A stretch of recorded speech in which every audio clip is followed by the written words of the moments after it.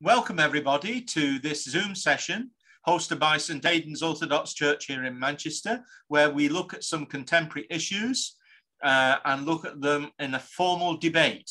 Let me just quickly explain that this debate will be someone speaking for the motion, then against, and then there will be a response from each speaker to each other, each of 5 minutes, and then there will be a summing up each of 5 minutes. The opening presentation will be for 10 minutes. Now, the debate proposal tonight is as follows. I'll read it twice. The gap between Orthodox Christianity and society in Britain is now so wide that words must give way to deeds if we are to make an impact on this culture for Christ. Now, both speakers are Orthodox, which is why we've specified Orthodox Christianity here. It's not an ecumenical question in its scope, but it is, of course, an ecumenical question in terms of the involvement in the issues. I repeat, the gap between Orthodox Christianity and society in Britain is now so wide that words must give way to deeds if we are to make an impact on this culture for Christ. May the Lord bless our consideration, fill our hearts with his love and wisdom, and anoint with his most Holy Spirit the two speakers, Phil and Chad, here to speak this evening. And welcome to all of you, and to Melangath, who has just joined us. So over to you, Chad. You will speak for the motion. We could probably summarize that as emphasizing actions rather than words. But over to you, Chad, to make your presentation. You have 10 minutes. I will give you 1 minute warning at 9 minutes. Off you go. Good evening, fathers, brothers and sisters in Christ. I'd like to start by giving my position and the assumptions that I'm making. So I recognize that a gap does exist between Christianity and society in Britain, and in fact throughout the entire world. I acknowledge that this gap is so wide as to force us to consider how we behave within this hegemony. I assume that we are all engaged in mission, which is a call to all Christians in every time and place. Why is that? Well, in him we live and move and have our being, St. Paul teaches the church in Athens, which we found in Acts. Nothing that we do and say should fall outside of our life in Christ. This is about our witness or our mission, what we do and what we say. Now, the key words that we find in the proposition are, well, words is the first one, what we talk about or say. Deeds or works, which is our action, what we actually do. Impact, what has the more changing effect on those with whom we are engaged. And culture for Christ, that's to do with spreading the gospel. Okay, so I'll define the terms. Tonight, we are engaged in a process of theology.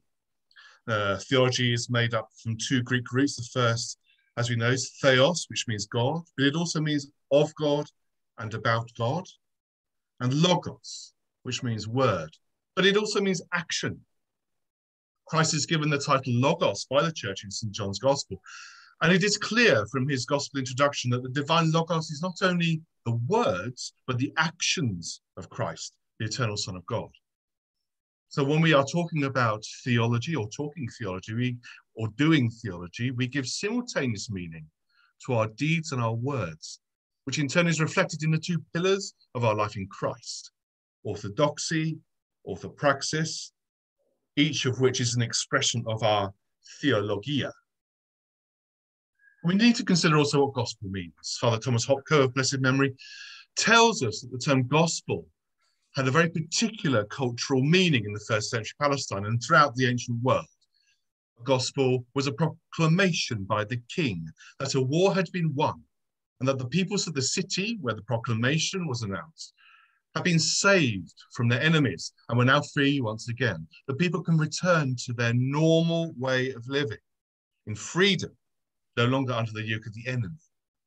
So when we proclaim the gospel, we are returning to the normal way that God meant for us to live our lives, our actions, not in the way that we have been forced to live before, under the dictatorship of the enemy, which for us would mean the world, the flesh, the devil, sin, passions, death, etc. So what is this way of life that the gospel frees us to live? It is unchanging. It is how God has meant humans to live from the beginning, and at which we immediately, of course, failed. How we behave as Orthodox Christians as we follow our path towards Him and for Christ remains unchanging throughout the centuries. Why? Because authentic Orthodox Christianity is always counter-hegemonic. Whether we live in the 1st century Palestine, 4th century Rome, 21st century Britain, how we behave, our actions, how we live out our lives in the gospel, which in effect are our words and our works and our deeds, especially towards others, is informed by our faith in Christ. And as we grow in Him, become more the expressions of the Holy Spirit working in and through us, as we are changed by Him into His image and likeness. What we say is almost neither here nor there. As the worldly colloquialisms say, words are cheap, actions speak louder than words, he's all talk and no do. So it's my contention, as a proposal of this debate, that words must always and forever follow deeds or works, not exclude them, but are essentially subordinate to them. Okay, so we have some examples from the Gospels. Christ tells us that to be His followers, we should do as He does. Deny yourself, take up your cross and follow me. Matthew has Jesus saying in Matthew. Most assuredly, I say to you, he who believes in me, the works that I do, he will do also. The greater works than these, he will also do. That's from St. John. These are actions, not words. And the prime example of how we relate to others in terms of mission and the gospel can be found how in the story told us in John's gospel, how Jesus heals the man born blind. Now we can find that account in John 9:1-41, but it's too long to read tonight, so I'll give you the gist. So we have Jesus. He sees the man in need of healing. He tells his disciples that he must heal the man so that God is revealed to him. Jesus does action to heal the man. He makes mud, he puts it on his eyes, he washes it off, the man is healed. Well, what happens next? What happened to you? The man is asked. I was healed, he said. Who healed you? I don't know. He was a prophet. The man acknowledges the healing himself, not by what anybody else tells him. His parents say, he's of age, he can speak for himself. So the man himself who is healed recognizes that that is done to him, and that the one thing that has been done to him is a work, and that he is changed. Finally, he encounters Christ, who asks him if he knows who he is, and the man says, well, who is the Son of God? The man asks, and Jesus says, it's me. At that point, the man is converted. So we have a series of events, which is a good model for us in our dealings with others in terms of mission. Recognize the need, act. From the action comes belief. Then we use words. Who is Jesus? Who is Christ? And then conversion comes. Examples from the epistle, St. James says, what does it profit, my brethren, if a man says he has faith but has not works? Can his faith save him? Your brother or sister is ill-clad and in lack of daily food, and one of you says to him, go in peace, be warmed and filled, without giving him the things needed for the body. What does it profit? So faith by itself, if it has no works, is dead. Go in peace, be warmed and filled. Jesus loves you. Christ died for you on the cross. Yes, yes, yes. It's what you do first that counts. Not everyone who says to me, Lord, Lord, shall enter the kingdom of heaven, but he who does the will of my Father who is in heaven, we have in Matthew. Now, of course, Jesus is addressing those who use empty words in prayer, but without living a life in him. But the clue to how God wants us to behave is there, nevertheless. He who does the will of my Father. Well, what is the will of the Father? In a parable, Jesus tells us, then the king will say to those at his right hand, come, O blessed of my Father, inherit the kingdom prepared for you from the foundation of the world. For I was hungry and you gave me food. I was thirsty and you gave me drink. I was a stranger and you welcomed me. I was naked and you clothed me. I was sick and you visited me. I was in prison and you came to me. And the righteous will answer him, Lord, when did we see you hungry and feed you, or thirsty and give you drink? And when did we see you a stranger and welcome you, or naked and clothe you? And when did we see you sick or in prison or visit you? And the king will answer them, truly I say to you, as you did it to one of the least of these my brethren, you did it to me. That's in Matthew. And lastly, from our tradition, it may be good at this point to focus on a very new saint, one who was martyred less than 100 years ago, who lived in a very similar social situation to us, although, of course, last century, Mother Maria of Paris, who said, our God-given freedom, what we said about the gospel earlier, freedom calls us to activity and struggle. The way to God lies through the love of people. The love of people is an action. It's not an airy-fairy emotion. It is something which we do. We love people. The way to God lies through the love of people. At the last judgment, I shall be asked, did I feed the hungry, clothe the naked, visit the sick and the prisoners? That is all I shall be asked. Not. Right, 9 minutes, Chad. You've got 1 minute left. Not, did I give them beautiful words from fine and noble thoughts? Or, as St. Francis of Assisi, the Western saint, said, apparently, preach the gospel at all times, and if necessary, you can even use words. Thank you. Thank you, Chad. So, little pause there. As I introduce now, I should have said a little more about you, Chad. You're subdeacon and missioner in our new mission in Hybald, St. Hybald in Scunthorpe. And Phil Williams now is a believer and member of St. Michael's Church in Audley and Dresden near Stoke. And has spoken before here, as indeed has Chad. So, Phil, it's over to you now for your 10-minute presentation on the importance of the gospel message and words, such that we do not neglect those. So over to you, Phil, now. Okay, before you start the timer, Father Gregory, are we going to show? I did a few little slide things to accompany it. Yeah, I've got them. You can also share this. I've not started the timer yet. You can also share your screen. I found the second. So if I do that, it's just, I mean. Yeah, if you try and do it experimentally now by sharing your slide. If not, I will share it because I've got it here on my screen as well. Right, can people see that? Right, that's good. Does everybody see that?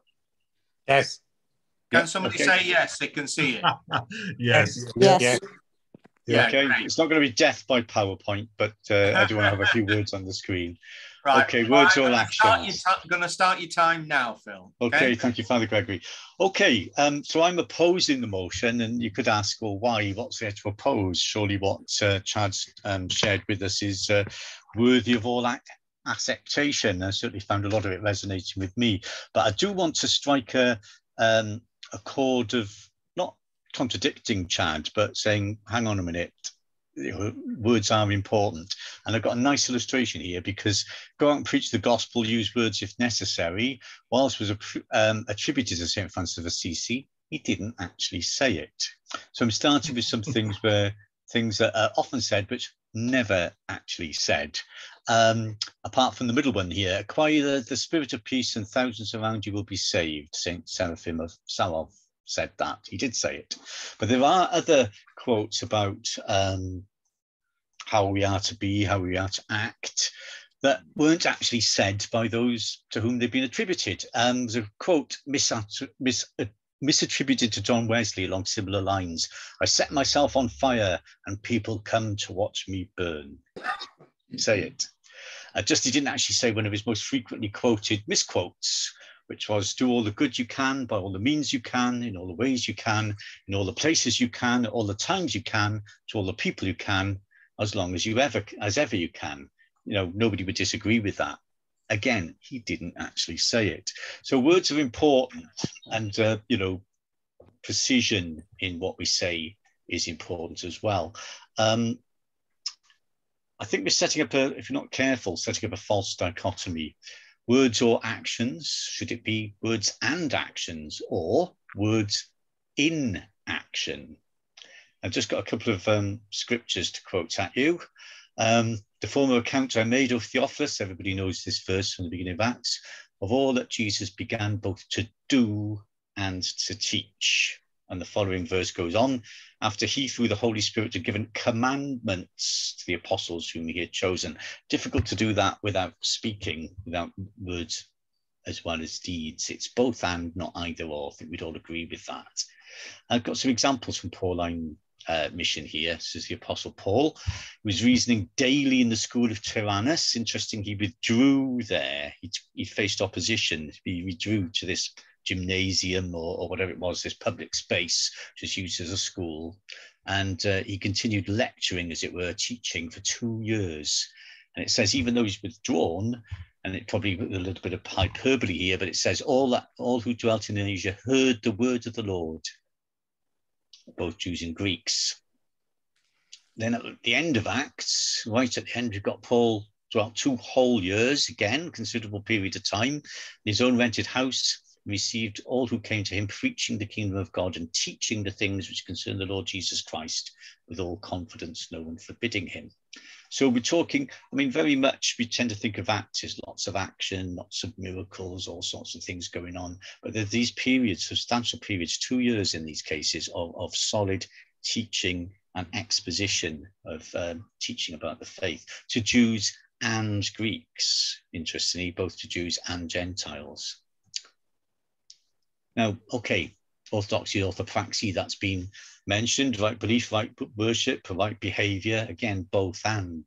It's interesting when we look at early church catechesis, and I'm going to draw on an Anabaptist theologian here, not an Orthodox one, but who has some interesting insights, I believe, a chap called Alan Kreider. And he points out there was a lengthy process of catechesis, and he's compared all the extant, as far as I can tell, examples of forms of catechesis in the early church at some length. Processes, Father Greg could tell us more about this, process lasted up to 2 years. Interesting. He argues that whilst doctrinal instruction had a role in this, the emphasis lay on transformed behaviour and what he calls habitus. And he goes on to define that, which is embodied action, it's words in action. And he draws on the work of a French sociologist, Pierre Bourdieu. And he describes it as reflexive bodily behaviour, action, but it becomes habitual. He argues that the early church gained converts not by winning arguments, although apologia, defence of the faith did play a role. Instead, they grew because their habitual behaviour, rooted in patience, he's got a big thing about patience and endurance in the early church, was distinctive and intriguing. Pagans, they wanted easy answers, household gods, give me a Ferrari, that sort of thing. When challenged about their ideas, Christians pointed to their actions. They believed that their habitus, their embodied behaviour was eloquent. Their behaviour said what they believed. It was an enactment of their message. So once they were admitted through baptism, after a lengthy process of catechesis, believers were to develop godly perspectives and behaviour through preaching and instruction, but also through participation, through doing in worship, particularly prayer and the Eucharist. So far, you think, well, hang on, I'm saying the same things as Chad here. I am, but there's a particular emphasis I want to bring out, which is the emphasis about the words, what we say, what we preach, what we teach. And I'm a great believer, as a relative, well, a newbie to orthodoxy, that catechesis is vital. There's a great lack of catechesis, I think, within orthodoxy, which needs to be rectified. So it's words and actions, words in action, words enacted. Okay, as we all know, the incarnation, the word became flesh and dwelt among us. As Christians, we follow the one who was the word made flesh, fully human, fully divine, the God-man. Now, I come from an evangelical background, and as a good evangelical Protestant for over 20 years, I was keen to stress the gospel message. But I also understood, of course, that Christ himself is the message. He is the gospel. He's the embodiment of what it's all about, what we are proclaiming. Now, Protestantism, yeah, it can be characterized, and indeed I would say caricatured to a certain extent, as being very wordy, can be seen it's all about preaching, all about Bible study, all about giving intellectual assent to doctrinal propositions. It can be. I would say it doesn't always fall into that trap, but that's how it's often seen. Whereas the more sacramental traditions, such as Roman Catholicism and Orthodoxy, for their differences, it's sometimes described as being more incarnational, emphasis on the physical, on the Eucharist, relics, shrines, iconography, etc., which some Protestants would take issue with and see as works salvation. And of course, you've got this big dichotomy within Western Christianity, faith versus works. Paul's preaching about faith as opposed to the Epistle of James. How do you reconcile the two?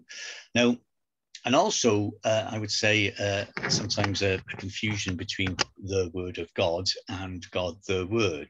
I won't go into that because we haven't got time. I have to say my particular brand of evangelicalism did distinguish between that, but there could be a blurring at times, Father, Son, and Holy Scripture, as it were, and some extreme emphases at times could come in, particularly from the States. Haven't got any Americans here, have we? So what we're looking at, though, is action and proclamation, both together in an incarnational way. We haven't got time to go into all the various controversies since the Reformation, but it should be clear by now that I'm advocating a both-and position when it comes to the relation between proclamation and action, and much else besides. But there's a key thing here, though. If we make it all about actions, all about good deeds, all about good works, which is great to bring that on, the fact is the Christian faith does not have a monopoly on good deeds. We don't. So, you can do all these good things without necessarily signing up, as it were, to a right, Phil, this is the 1 minute warning. You've got okay, 1 minute warning being said. Yeah, I'll just check out a few little controversial things. Chat with a Quaker this weekend, saying you don't need creeds, you don't need teaching, you don't need doctrine, it's just about how you behave. Don't hold parties and lie about it afterwards. So where does that leave us? I've heard it said that the gospel's been so successful in Scandinavia, and it's got this lovely benign country with lots of welfare state and flat pack furniture. God's been worked out of the equation because everybody treats each other nicely and fairly and squarely. Is that really what we're looking at? I mean, that's a caricature, of course. If you just make it all about works and what distinguishes what we've got to offer the world, what we're offering is Christ. So good works, bring them on. Proclamation, bring it on. Words in action, words embodied in acting, bring it all on. We need works, we need words, we need both. So let's avoid the false dichotomy and opposition between faith and works. And through prayer, worship, practical service, let's embody the gospel and minister Christ to those around us in both what we do and what we say. Amen. All right. Right, thank you. Okay, so thank you very much indeed, Phil. We've got two contrasting but connected, nonetheless, presentations there.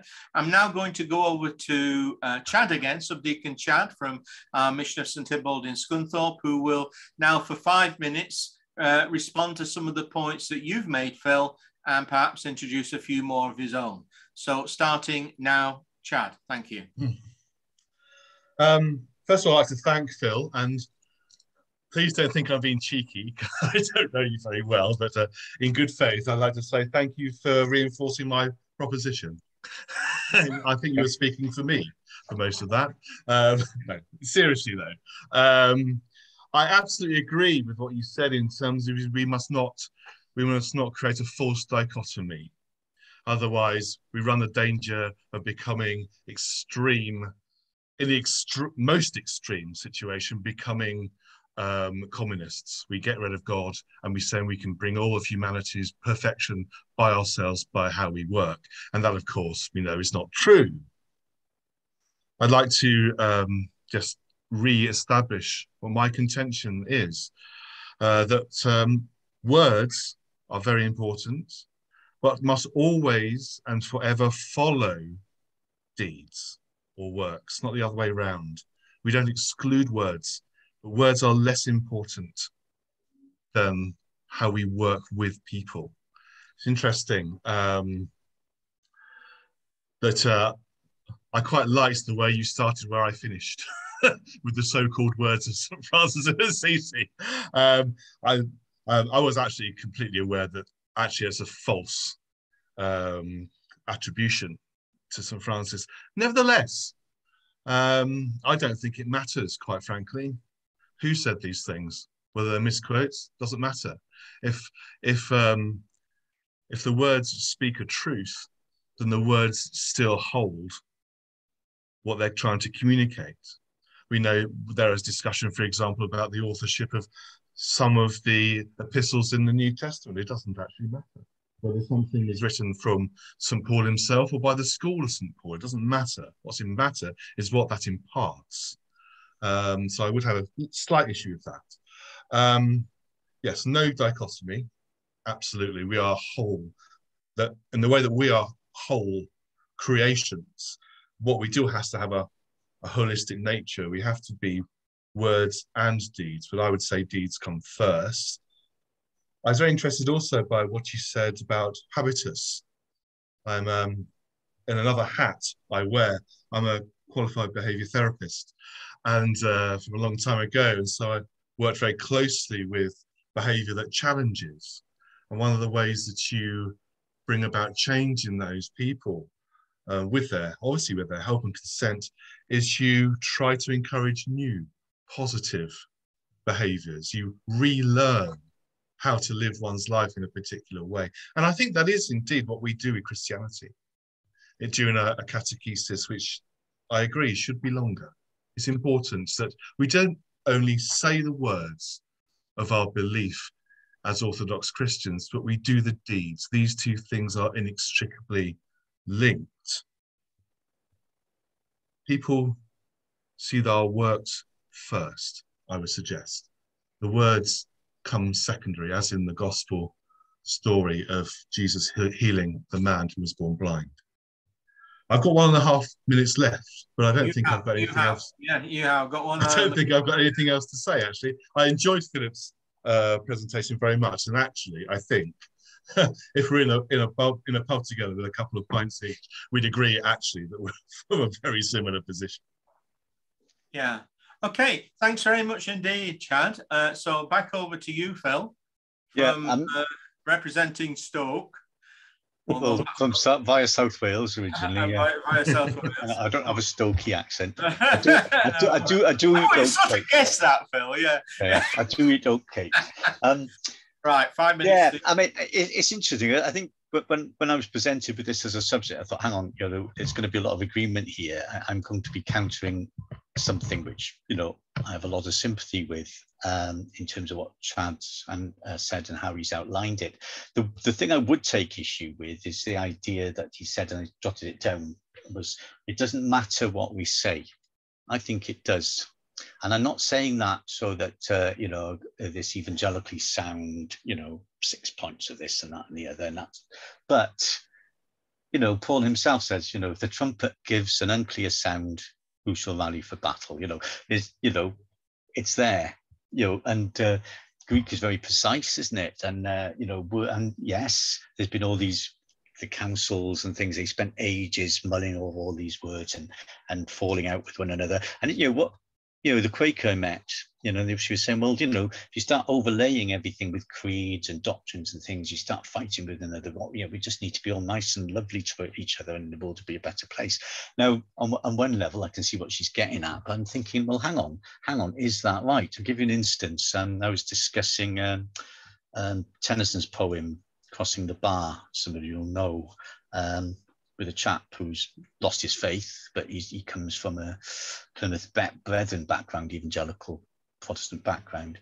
And he said, it ends, I hope to see my pilot's face when I had crossed the bar.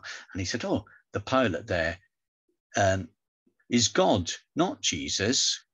And I said, well, hang on, in Christian theology, Jesus is God. I mean, and this is somebody who comes from an impeccably evangelical background, even though he's not a believer anymore. He's fallen away, as it were. But I was just thinking, what the heck? This guy has probably spent 30, 40 years in the Brethren Assembly, and he's confused on that issue. And I saw Father Gregory go, and I think, if we do say words aren't important, what do we end up with? Do we end up like Chad said, communism? Quakerism. I've got a lot of time for Quakers. A lot of my friends are Quakers. But what's actually there? I went to a Quaker retreat once, and there was a Catholic lady there. She turned out at the end. She said, "I thought Quakers were supposed to be Christians. I've not heard Christ mentioned once all day long." And, they were doing Tai Chi, they were doing lace making, they were doing all sorts of activities. No mention at all of gospel, no mention at all of Christ. And I think this is where I think there's a crucial thing. I can see why Chad's saying the works, then the proclamation. One minute, Phil. 1 minute. Yep, okay, thanks. We see that, but if we are not careful, we lose. It is about the word, the living word, the logos. If we take that out of the equation, and I'm not saying Chad's saying that we do, what have we got left? Nothing. Right. Words are important. The word. Right. Now, Chad has got 5 minutes to sum up. You will have 5 minutes to sum up, Phil, and then we will have a discussion amongst ourselves with the Lord. Right. Chad, 5 minutes to sum up. Yeah. If you say we get rid of the words, then of course we aren't Christians anymore. So I'd like to rebut that statement that you just made. I have not said that at all. I know you didn't. I'm just clarify the point you made then, Chad, please. Yeah, okay. So talking about words and versus deeds, it brings to mind the gospel story again, when Jesus tells a story of a man being asked to go to his father's vineyard. And does he go or does he not? And one of the sons says, "I'm not going." And he goes. And the other son says, "Yes, Father, I will go." But he doesn't go. Who does the will of the Father? That's one. So I would suggest that, and this is a bit tricky in 5 minutes, when we behave in a Christian way out of love for our brothers and sisters, we are acting for Christ. Christ is acting through us, whether sometimes we know it or whether we don't. That we are actually motivated to do these works is by and large because of our faith in him, not in spite of it, which is why communism doesn't work, and which is why words must follow deeds. We can't do without them. But when we're engaging with people in the world, we have to start from where they can see us, and they see us doing before they hear us saying. I would say that is the resume, the summing up of my position in this matter. Thank you. Yeah, and if I may, with the meeting's permission, what I took from you, Chad, is precisely that. And I think that where there might be some divergence between you and Phil. Phil, you may want to pick this up in the last part of your 5 minutes. It seems to me that Chad is saying that the deeds come before the words. It's a temporal succession. It's not a hard and fast rule, but that appears to be what he's saying. Is that correct, Chad? That's what you're saying? Yes. Right, over to you, Phil. 5 minutes to sum up. Okay.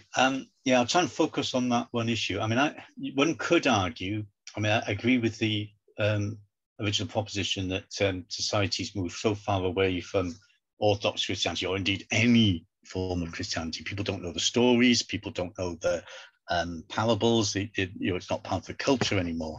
I remember being in the Louvre in Paris, walking through the gallery there, Renaissance painting of David and Goliath, and two Americans looking at him and said, "Hey, look, it's a little guy beating up a big guy."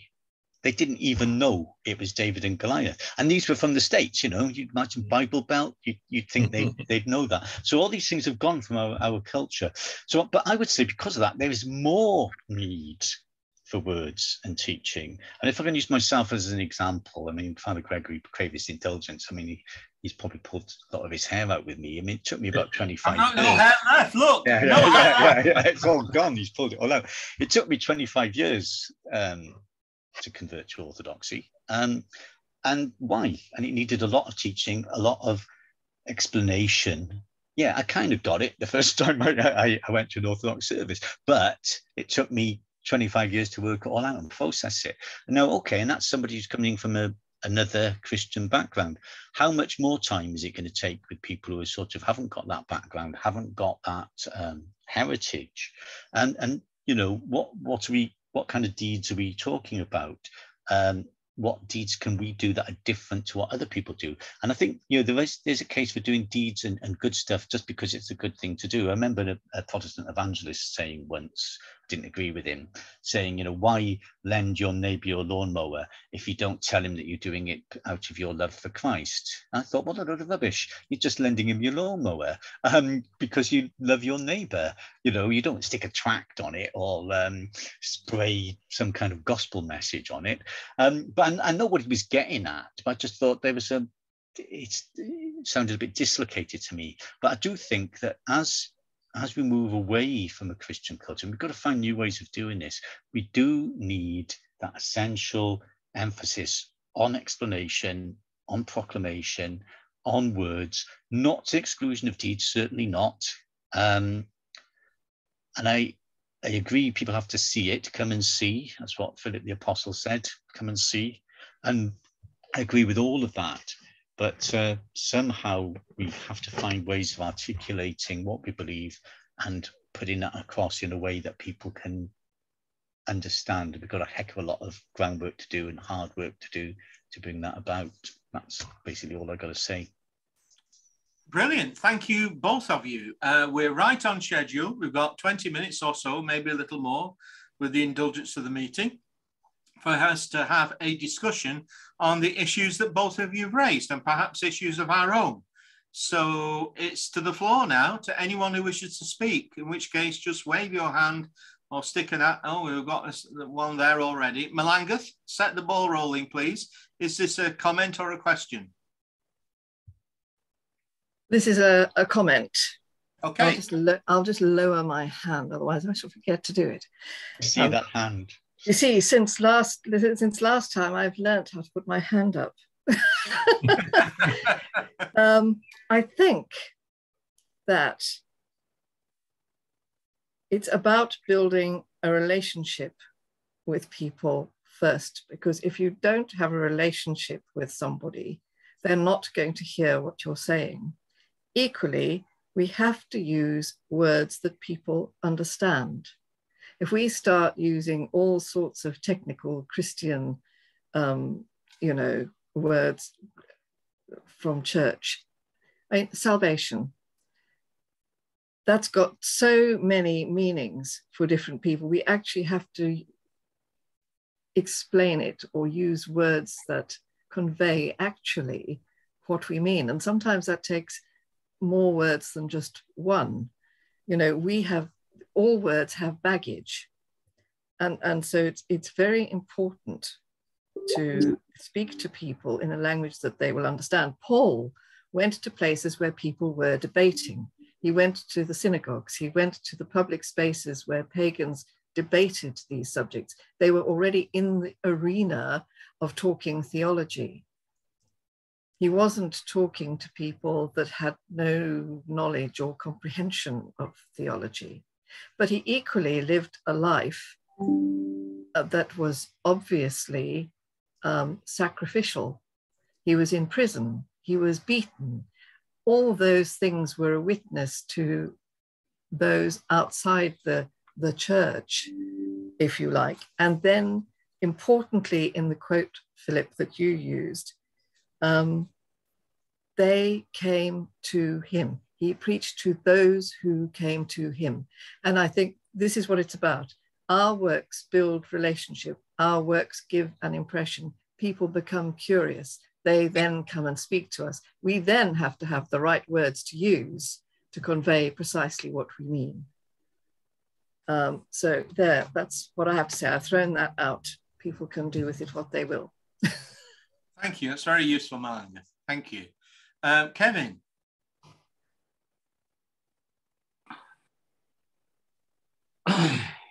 Yeah, I found what the two speakers, Philip and Chad had to say, very interesting, and also liked what Malanga just said. The one thing I thought that was quite interesting at the beginning when Chad spoke was about how society was moving away from God. And I would like to sort of define society as being those people both in the church or in a religious setting and those people outside. So I think it applies to every, it applies across the board. I don't think it's one can say, oh, I go to church and so I'm close to God. I think there's more to it than that. The other thing that I found interesting was like when we're talking about words and actions, I didn't hear anybody talking about the heart, about the soul. And for me, I would say that words and actions are really expression of the same thing. I would say that, it's like watercolor and oil. You can paint in watercolor, you can paint in oil. They're different mediums as an illustration. And I think that they're both expressions of language. And I think that your actions can express something and your words can express something. And I think you can use, that one can follow the other, or one can go before the other, one can do it without words, one can do it without actions, I think, but they are an expression. And I think that, when it's not connected with our souls, with our hearts, then both words and actions are empty. And when one follows Christ, whether knowingly or unknowingly, when one follows or does the things, whether you know it or not know it, that he's given us in his testament, in the Gospels, then I think that and if you do it out of what is in your heart, out of your reaching out to people, to God. And somebody said about liking people. And I think, or loving people, I think what you have to love is you have to love God. I think that's the first thing. Because when you love God, because people are pretty awful, generally. Otherwise, we wouldn't have wars and people wouldn't steal things like my phone the other day. But I think that when you love God, and God made us all, then in our imperfections, you see God. And in loving God, you then can build a relationship with people. So I would turn around and say that actions and words are expressions, are languages. They are languages for what is inside us. And you can have empty words, in which case you can say things which are not connected with your soul. You can do things which are not connected with your soul. They can be empty. Or you can do things which are an expression of what is inside. And I think that is the point behind everything. That's Thank you, what I Kevin. wanted to say. Thank you, Kevin. Okay, so we've had Malanga saying, don't forget relationships, building relationships, to dispose people, to observe and to hear, and to respond to you and to God. We've had Kevin saying that all of this, whether it's words or deeds, I like to think about oil colours and watercolours. That's something I shall tuck under my hat for future use with your copyright permission, Kevin. And then it must all come out of a heart that is, to quote Phil and Wesley before, a heart that's on fire, because I think this idea of fire is patristic. It goes back to the fathers of the Egyptian desert, Joseph Abalot, hold the hands that if you will, you can become all fire. Wesley wasn't the first to say that. He had a great love, of course, for the Macarian homilies and knew the fathers of the desert. Maybe this is where the resonance came from. Pascal, I quoted this in my sermon on Sunday. Blaise Pascal, mathematician, was found sewn inside his coat after his death. And he was a mathematician, brilliant mathematician. He said, not the God of the philosophers, but the God of Abraham, Isaac, and Jacob. And then there was just one word, fire. But there is a fire that warms, and there's also a fire that consumes. And there are words that warm, or there are words that consume. There are actions that warm, but there are also actions that consume. And the necessity, this is my contribution, the necessity of distinguishing between warmth and incineration is the difference between transformation and fanaticism. Because there can be a fanaticism of actions, which arguably could be the communist project in Russia at least, and a fanaticism of words, which leads to all sorts of repressions. The idea there are some things that you can say and you cannot say. Now, of course, there are also things that we should not say because they're inflammatory, using the fire language again. But it must be words or actions from the heart that warm other people, but not just spiritually and mentally and emotionally, but also physically. I'm mindful of one quote that could have been used, which I will put before you, which undoubtedly William Booth said, is that you can't preach to someone on an empty stomach. Right, over to the rest of the comments on what's already been said or your own comments. Father, can you hear me? Yeah, crystal clear, Christopher. Excellent. So it's interesting. I've got a lot from every speaker that we've had so far. But really a comment about actions.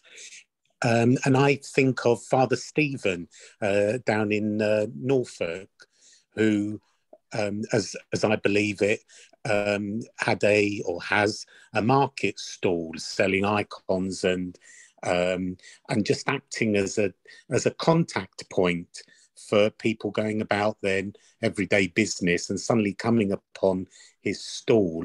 And that effort has led to a church built from scratch, a church building built from scratch. Yeah. And I think that's inspirational.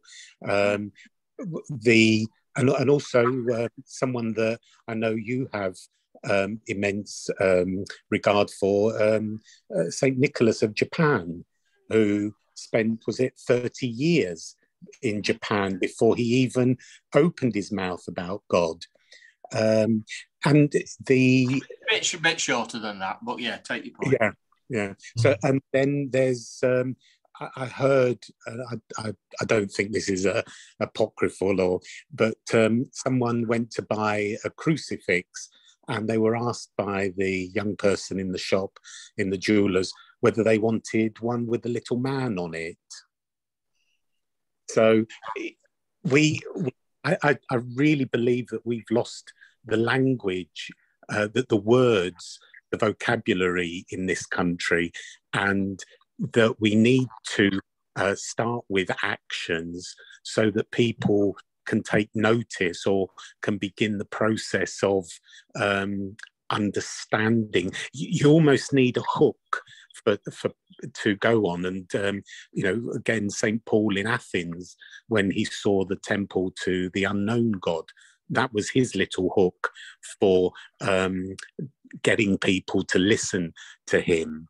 So, yes, words are good, but you also need actions, and whether it's feeding somebody or whether it's just being somebody in the community that people know or trust or have something that they think, oh yeah, okay, so that's quite good that, you know, they have a lunch club on a Wednesday afternoon or something.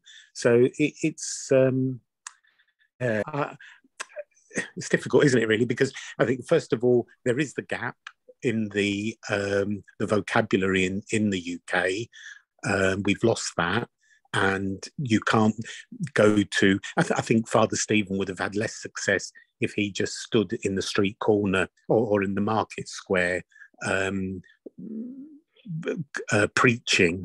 But by doing his stall, I think that was more successful. So again, more action to begin with, and words come afterwards. Well, it was thus with St. Augustine. They came and they lived in Kent, just quietly amongst the community before they started doing anything. It was ever thus, I think. Mm. Mm. Anyone else, perhaps, who hasn't spoken so far?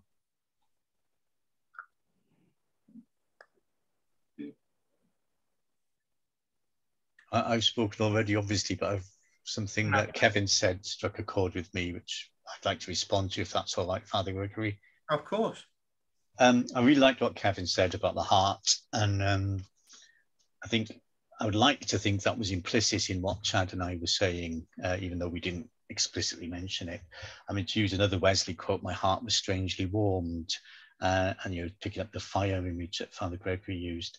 But I think the issue, I think it is interesting. I think I really like the idea and the story that Chris said about the stall and the physicality of that in terms of presence. And, you know, St. Augustine, as Melangas has reminded us, that sense of presence and being in a place and building relationships. But I think that the issue about the temporal, you know, what comes first, words or actions or words, or I'm not sure it really matters that much what the actual order is, as long as there's integrity and a matching between our words and our actions. And that's what we've got to aim for. And that could take a lifetime of discipleship. You know, at that point where our actions and our words marry up. I mean, Jesus exemplified that perfectly. The rest of us don't. But, you know, where our actions and our words match each other, and I think that's when people take notice. I think there is one issue which could become contentious. It won't be amongst ourselves, I'm sure, but which is contentious in the hands of others, perhaps, is that whether there is a responsibility of Christians to speak truth to power when it will then become an issue of us being political. For example, the Archbishop of Canterbury recently has made it quite clear that the government's proposed system of having people go to Rwanda in order to make asylum applications is just unacceptable. Indeed, the European Court of Human Rights has recently judged that it is not legal internationally. And of course, the Home Office is contesting that. But that is a good example of a Christian leader making a statement about what he regards to be an unethical practice. I would regard it to be an unethical practice as well. Others might disagree. But this is an example of speaking truth to power. But following on from what you said, Phil, any church that was prepared to say that to a government in power must also be a church that actually works practically for asylum seekers and provides for their needs and makes sure that the community education follows that, in order that we might be seen to be, without being easy prey to those who manipulate, a country that welcomes those who are dispossessed, welcome the stranger. I think, is it Leviticus? It's either Leviticus or Deuteronomy, in which the Mosaic Torah tradition makes it clear that welcoming the stranger is an integral part of what it is to believe in God. And it's something that we've been committed to at St. Aidan's for many years. So speaking truth to power, folks, last 3 minutes, does that make you feel uncomfortable? Or, you know, it's a necessary thing, or, you know, the danger that Christians then might be seen to be partisan politically. There we are, 3 minutes to throw that one around. I think you just need to look at Patriarch Kirill to see his silence or his not condemning the action in Ukraine is an example of the church not speaking truth to politicians. Yeah. Langeth's got a hand up again. Melangeth, sorry, Melangeth, the little hand. Right. Yes, I think it's important how one does it.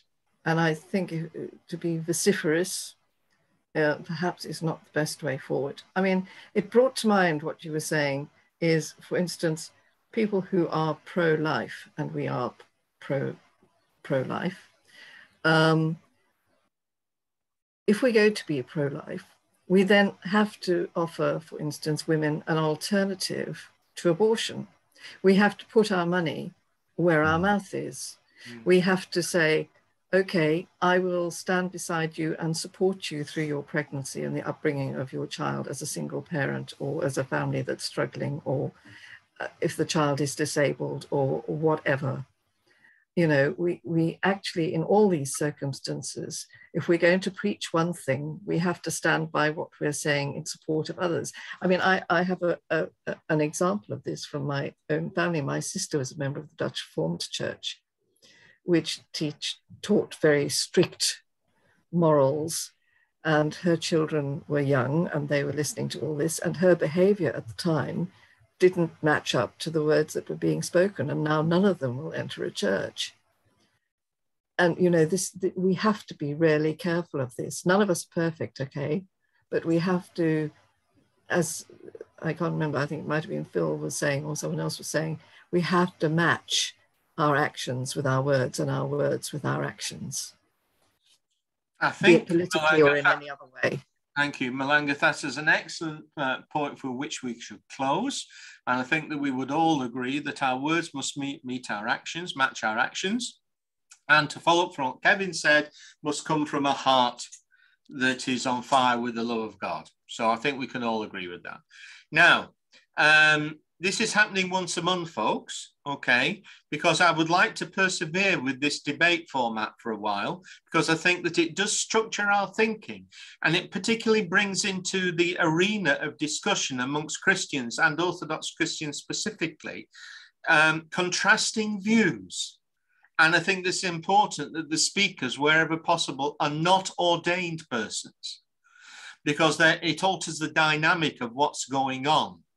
Because sometimes some people, sadly, will feel it less acceptable to contradict a priest than they would someone else. So I think that's the way I would like to, at least for this, as much of this year as possible, continue. We won't meet in August, but I do propose that we meet in July, and I have a topic for you, because it's one that is contentious in the Orthodox Church.